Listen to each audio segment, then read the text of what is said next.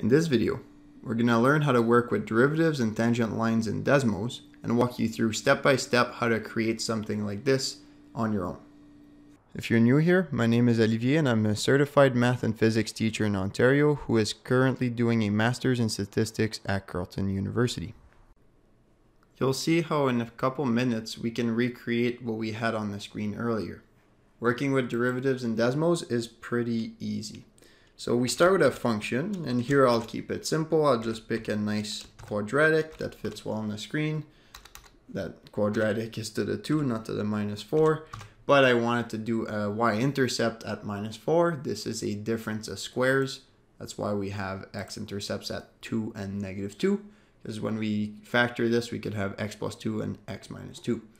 So the derivative is pretty simple. I'll keep things organized by creating a folder. So I just write derivative.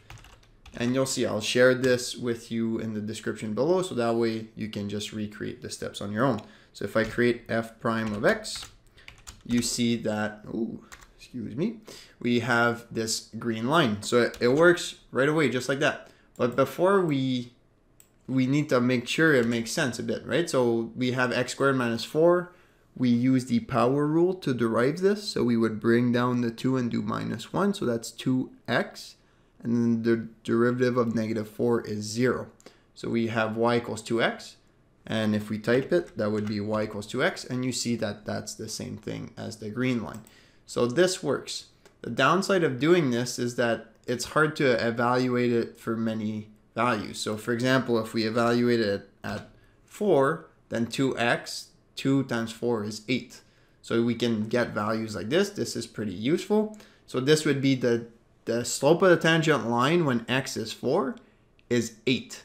And you can see on the graph, it kind of makes sense, right? Like at 4, you're already very steep and the slope of 8 is almost vertical. Okay, so that makes sense. And then, so if we keep it like this, another way we can do this, I just press enter for another line. We can look at the functions down here. And in the miscellaneous, you have dx. So if I click this, I want the derivative. That's the Leibniz notation. So the derivative with respect to x of f of x. And I prefer this notation because we can set it equal to a function that way. So for example, you could name it, for example, dx, something like this, right? And then that would be the function derivative. So then you can set a bunch of values in here. You could do something like that. But I'll just leave it like such, just so you get a sense of what those things are doing. We don't want to see it in there. So what we'll do is we'll create a tangent line folder. Okay, so I just click the little folder on derivative, and that way they disappear. So I create a folder that says tangent line. And the equation of any tangent line is just y minus y naught equals m. And m is the slope of the tangent line, x minus x naught. So Desmos is pretty smart. All those things are not defined, so I'm going to create sliders for all of them. X naught is the first thing. It's the independent variable, so just the thing that slides. That's the one we want. Here our quadratic is defined between -3 and 3, so I'll just restrict it so it's nicer.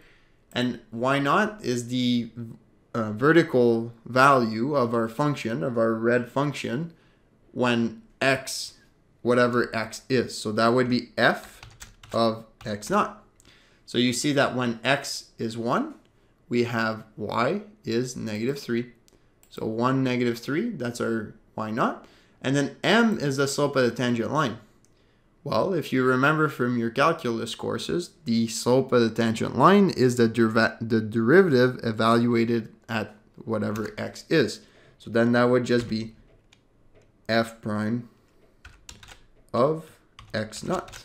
Okay? So here you see that our tangent line has slope 2. So what we're going to do here is we're just going to slide this at the top because I just like that, because then we can close our folders.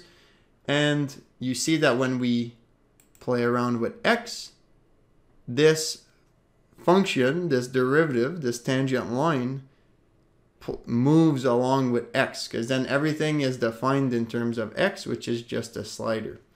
And the beauty of programming it like this in Desmos is that you can change the function. So for example, if I want it to be x squared, it still works. If I want it to be sine x, it still works.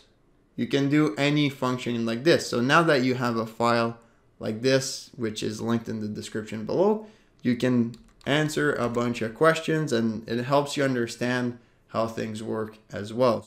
Now we can just make things pretty a bit. So I'll stop it at, let's define it at 1, and then make things pretty. So then I would make this a dashed line, because it's not really it's not the function, it's the tangent line.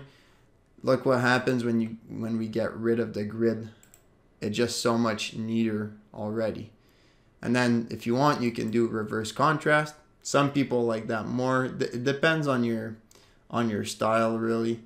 But you see that I kind of like this, and I would close the folders, and just for you all, I would just put it back at 1, and you can save this. So I would click on here, save, I'll call it derivative and tangent line. I'll just replace what I had earlier.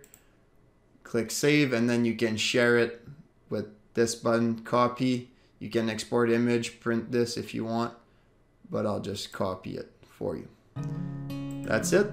I hope you enjoyed this video. If you did, please share it with your friends and colleagues. That's the best way to support the channel so far. You can also like the video and subscribe to the channel.